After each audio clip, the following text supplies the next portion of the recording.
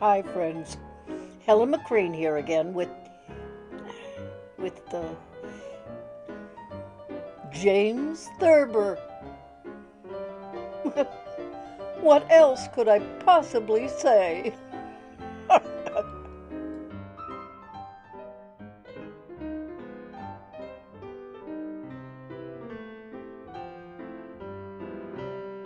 I enclose a sketch of the way my dog, William, has been lying for 2 days now.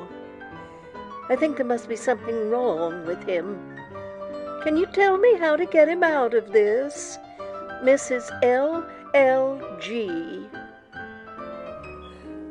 I should judge from the drawing that William is in a trance. Now, trance states are rare with dogs. It may just be ecstasy. If at the end of another 24 hours he doesn't seem to be getting anywhere, I should give him up. The position of the ears leads me to believe that he may be enjoying himself in a quiet sort of way. But the tail is somewhat alarming. Our cat, who is 35, spends all her time in bed. She follows every move I make, and this is beginning to get to me. She never seems sleepy nor particularly happy. Is there anything I could give her? Mrs. L. McC. There are no medicines which can safely be given to induce felicity in a cat. But you might try lettuce, which is a soporific for the wakefulness. I would have to see the cat watching you to tell whether anything could be done to divert her attention. My husband, who is an amateur hypnotizer, keeps trying to get our bloodhound under his control. I contend that this is not doing the dog any good. So far, he has not yielded to my husband's influence, but I am afraid that if he once got under, we couldn't get him out of it. AAT. Dogs are usually left cold by all phases of psychology, mental telepathy, and the like. Attempts to hypnotize this particular breed, however, are likely to be fraught with a definite menace. A bloodhound, if stared at fixedly, is liable to gain the impression that it is under suspicion, being followed, and so on. This upsets the bloodhound's life by completely reversing its whole scheme of behavior. My wife found this owl in the attic among a lot of ormolu clocks and old crystal chandeliers. We can't tell whether it's stuffed or only dead.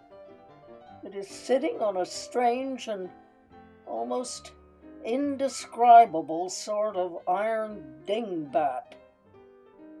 Mr. Mollet. What your wife found is a museum piece, a stuffed cockatoo. Looks to me like a rather botchy example of taxidermy. This is the first stuffed bird I have ever seen with its eyes shut. But whoever had it stuffed probably wanted it stuffed that way. I couldn't say what the thing it is sitting on is supposed to be. It looks broken. Our gull cannot get his head down any farther than this and bumps into things. HLF.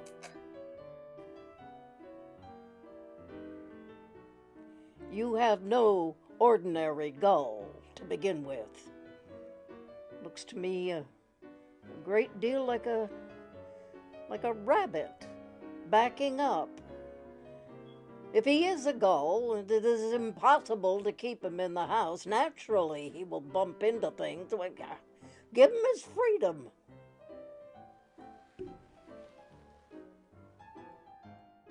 My police dog has taken to acting very strange on account of my father coming home from work every night for the past 2 years and saying to him, "If you're a police dog, where's your badge?"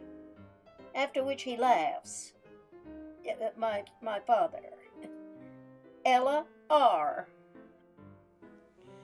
The constant reiteration of any piece of badinage sometimes has the same effect on present-day dogs that it has on people. It is dangerous and thoughtless to twit a police dog on his powers, authority, and the like. From the way your dog seems to hide behind tables, large vases, and whatever that thing is that looks like a suitcase, I should imagine that your father has carried this thing far enough. Perhaps even too far. My husband Seal will not juggle, although we have tried everything. Grace H. Well, most seals will not juggle. I think I have never known one that juggled.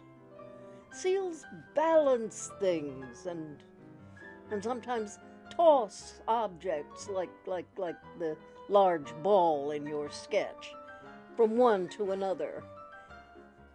Of course, this last would be difficult if your husband has but one seal. I'd try him in plain balancing, beginning with a billiard cue or something. Maybe, of course, that he is a non-balancing seal. We have a fish with ears and wonder is it valuable. Joe Wright. I find no trace in the standard fish books of any fish with ears. Very likely the ears do not belong to the fish, but to some mammal. They look to me like mammals' ears. Because it would be pretty hard to say what species of mammal, and almost impossible to determine what particular member of that species. They may be merely hysterical ears, in which case they will go away if you can get the fish's mind on something else. Well, how would you feel if every time you looked up from your work or anything, here was a horse peering at you from behind something? He prowls about the house at all hours of the day and night. He doesn't seem worried about anything, just merely wakeful. What should I do to discourage him? Mrs. Grace Boynton. The horse is probably sad. Changing the flower decorations in your home to something less like open meadows might discourage him. Then I doubt whether it is a good idea to discourage a sad horse. In any case, speak to him quietly when he turns up from behind things. Leaping at a horse in a house and crying, "Roogie, roogie," and whoosh! Well, that would only result in breakage and bedlam. Of course, you might finally get used to having him around, if the house is big enough for both of you. The fact that my dog sits this way so often leads me to believe that something is preying on his mind. He seems always to be studying. Would there be any way of finding out what this is? Arthur. Owing Owing to the artificially complex life led by city dogs of the present day, they tend to lose the simpler systems of intuition which once guided all breeds. And they frequently lapse into what comes very close to mental perplexity. I myself have known some very profoundly thoughtful dogs. Usually, however, their problems are not serious, and I should judge that your dog has merely mislaid something and wonders where he put it. We have cats the way most people have mice. Mrs. C.L. Footloose. I see you have. I can't tell from your communication, however, whether you wish advice or are just boasting. No one has been able to tell us what kind of dog we have. I am enclosing a sketch of one of his 2 postures. He only has 2. The other one is the same as this, except he faces in the opposite direction. Mrs. Eugenia Black.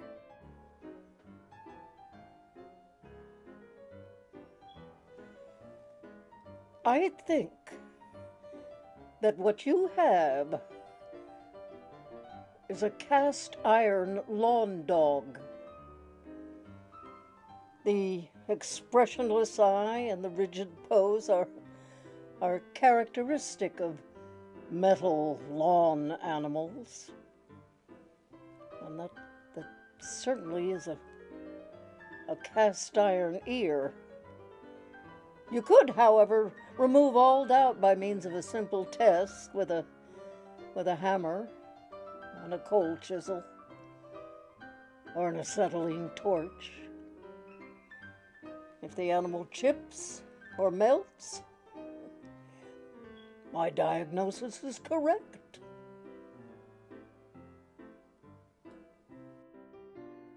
My oldest boy, Ford Maddox Ford Griswold, worked this wooden horse loose from a merry-go-round one night when he and some other young people were cutting up.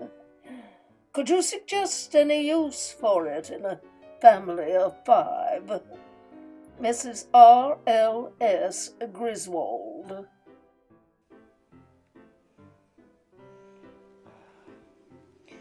I cannot try the patience of my public, nor waste my own time with the problems of insensate animals. Already I've gone too far afield with the stuffed birds and cast iron lawn dogs. Pretty soon I should be giving advice on wire-haired fox terrier weather vanes. Mr. Jennings bought this beast when it was a pup in Montreal for a St. Bernard, but I don't think it is. It's grown enormously and is stubborn about letting you have anything, like the bath towel it has its paws on, and the hat, both of which belong to Mr. Jennings. He got it that bowling ball to play with, but it doesn't seem to like it. Mr. Jennings is greatly attached to the creature. Mrs. Fanny Edwards Jennings. What you've got is a bear. And while it isn't my bear, I should recommend you dispose of it. As these animals grow older, they get more and more adamant about letting you have anything until finally there might not be anything in the house that you could call your own, except possibly the bowling ball. Zoos use bears. Mr. Jennings could visit it. Sometimes my dog does not seem to know me. I think he must be crazy.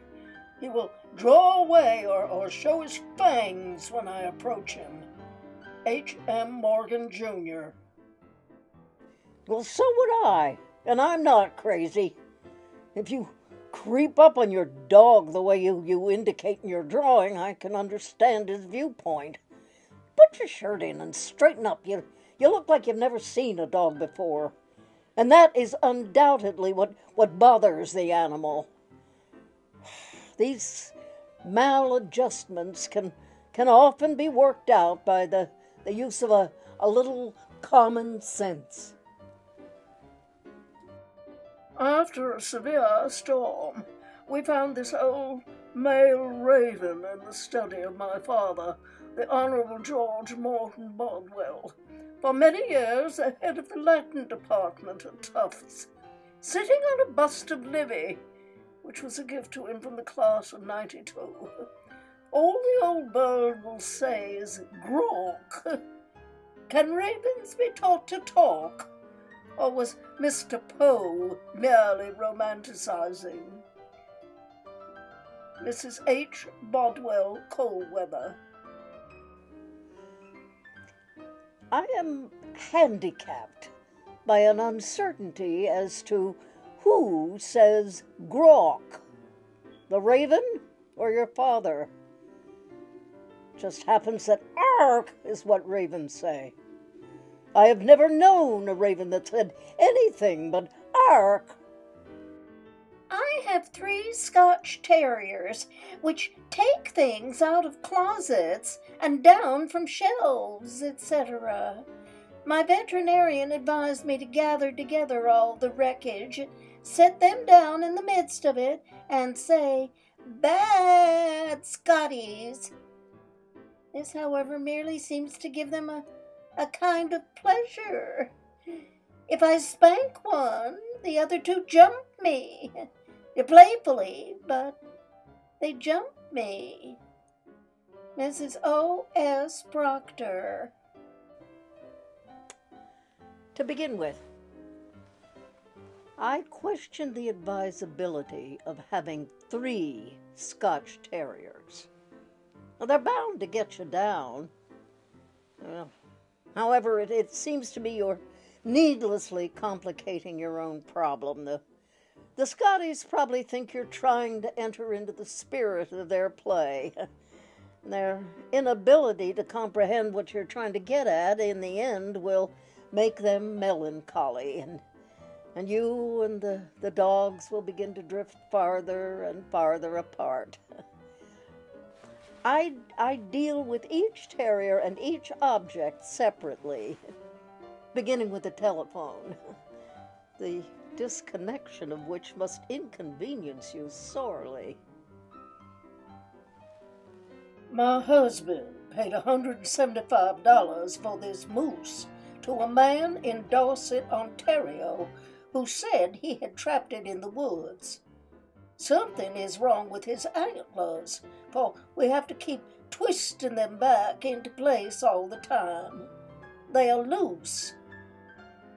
Mrs. Oliphant Beatty. You people are living in a fool's paradise. The animal is obviously a horse with a span of antlers strapped to his head. If you really want a moose, dispose of the horse. If you want to keep the horse, then take the antlers off. Their constant pressure on his ears isn't a good idea.